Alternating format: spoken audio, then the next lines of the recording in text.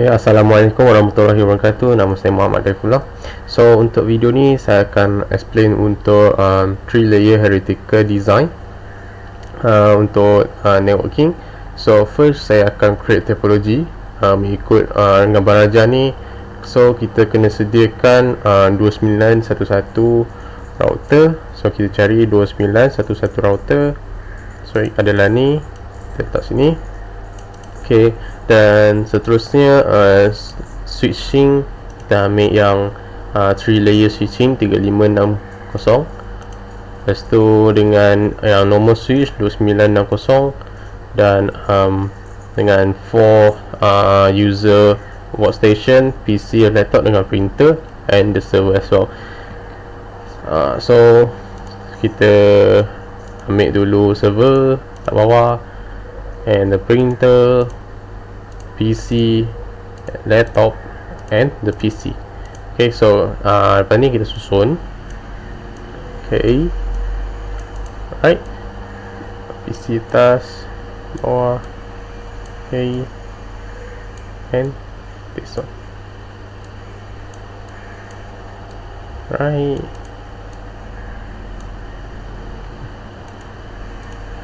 And lepas ni kita try linkkan dia.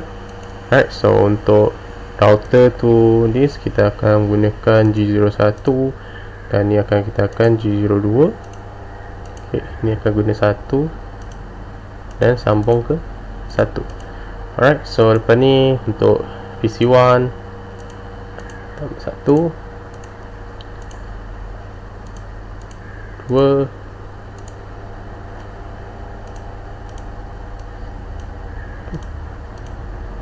3 4 dan 5. Alright, so after this kita dah berjaya untuk design apa tu dia punya topology.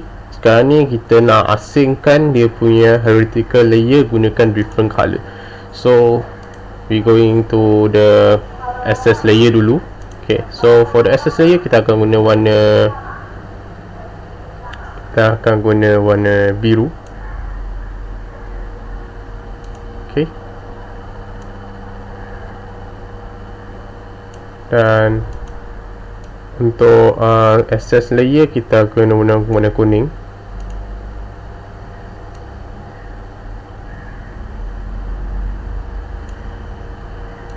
Sorry, salah sini.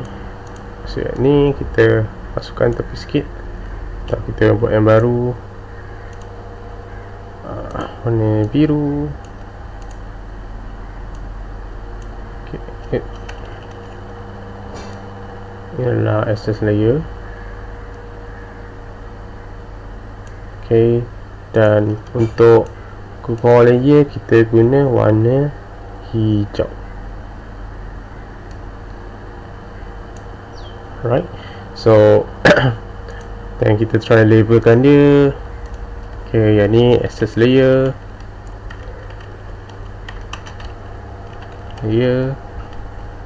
Right, so ni ni adalah distribution layer dan seterusnya adalah core layer. Alright, so kita dah berjaya untuk asingkan dia punya hierarchical layer with different color dengan label. So sekarang ni kita nak buat configuration. Alright, so untuk configuration mari kita change nama dia dulu.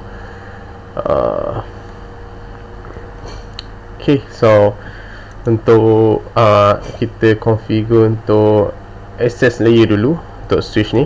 Okay, so kita bagi nama. Okay, kalau coding tu sini dia suruh kita set nama dia as access switch. Okay, so command enable config t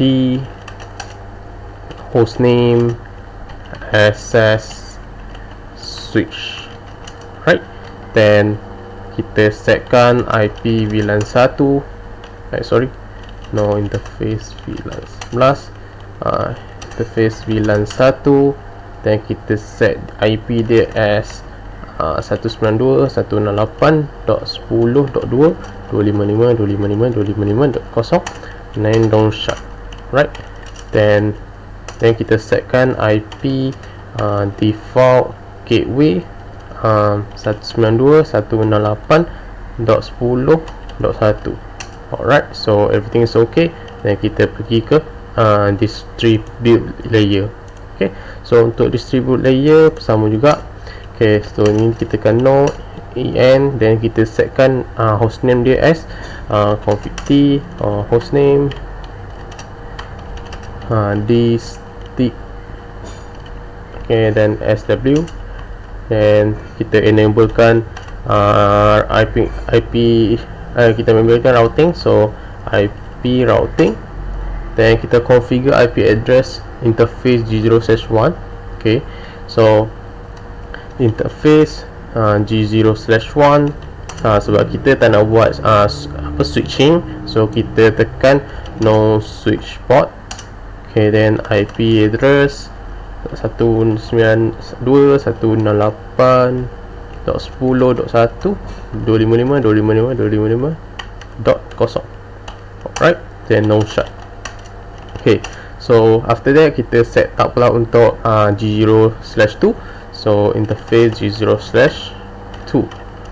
okay, then IP address sebab yang ni kita buat untuk layer 3 punya network, so kita payah switch port, no switch port. IP address 10.11.485.255.255.255.252. right, so untuk enable routing information protocol version 2 IPv2 kita akan buat selepas ni. okay, so kita no shut, right, dan kita configure pula untuk router. okay, so untuk router, okay, and config t. okay, so untuk router ni kita untuk call layer kita set up nama dia as hostname core RTR. okay, RTR, dan kita set up interface dia loopback interface G0 loopback 0, dan kita set up IP address 1.1.1.255.255.255.255.252. okay, not shut, right, so okay, dan kita set up pula untuk interface G0/1 IP address 10.11.4.8.255.255.255.255.252. okay, no shut, alright, so everything's out. Baru kita buat IPv2. okay, so everything's out. okay, sekarang kita buat IPv2. okay, so untuk IPv2 kita tekan router IP version 2, dan kita guna komando show IP route connected. okay, so boleh nampak ada dua connected network, so kita just masukkan net 1.1.1.0, net 10.11.48.0. alright, so kita try pergi ke distribute layer. okay, so kita masukkan IP router RIP version 2, do show IP route connected, right. okay, something wrong. Actually dia akan ada dua connector network. okay, tak apa, kita try troubleshooting. IP interface show IP interface brief. to show. Okay, so okay, so as you can nampak kita tak on untuk G0/1. okay, so interface G0/1 no shut.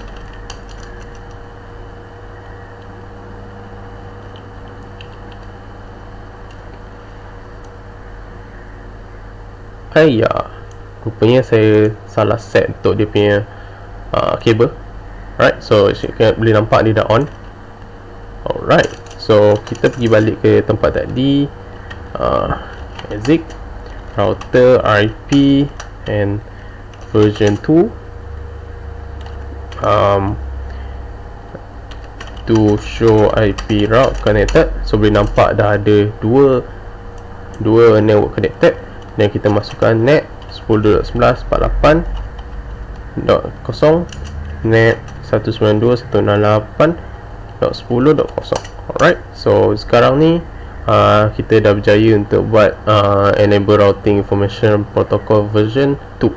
Okay, sekarang ni kita nak try untuk PC1 untuk ping ke loopback interface dekat router tu. So kat PC ni kita kena set up dia punya IP dulu.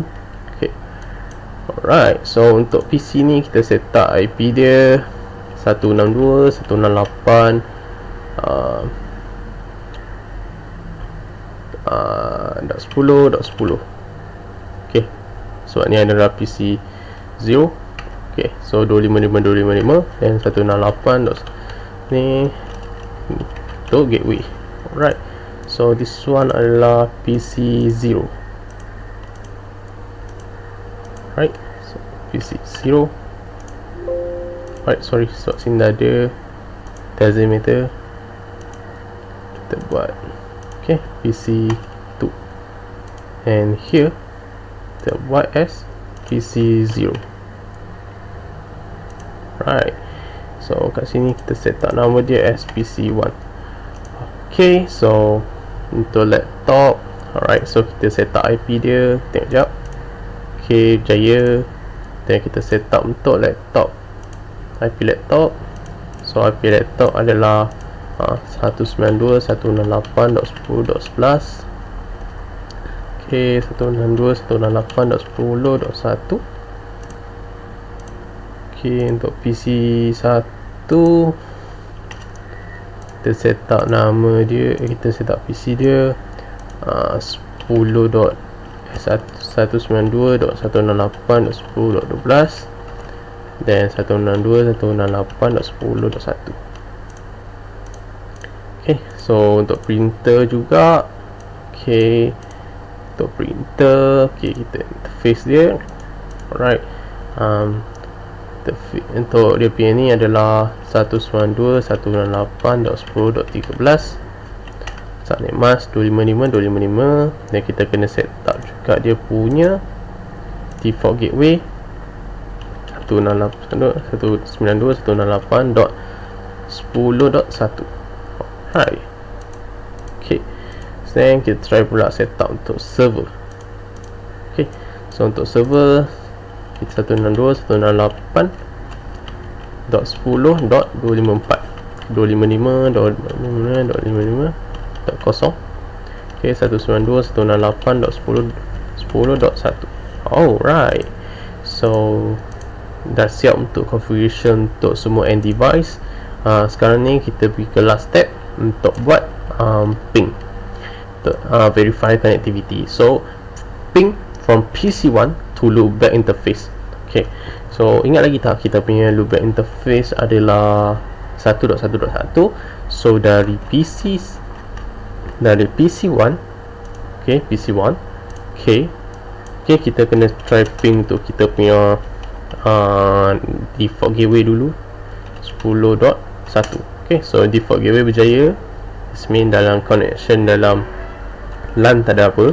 So kita try sekarang untuk ping loopback interface. okay, loopback interface. So boleh nampak kita ping loopback interface pun berjaya. Kalau nak nampak lebih jelas, mungkin kita boleh gunakan traceset 1.1.1. alright, so boleh nampak dia akan keluar dari router. Bila dia keluar dari router, dia akan pergi ke IP untuk loopback interface lah. Ok, lepas tu sekarang ni ping from server to loopback interface. Ok, so from server, ok, ping 1.1.1. ok, as you can see berjaya juga. Dan kita try trace it untuk nampak lebih jelas. ok, so dia actually dia keluar router dan dia pergi ke 1.1.1 loopback interface. Alright, so dah berjaya untuk semua. ok, so itu saja dari saya. Sekian, terima kasih.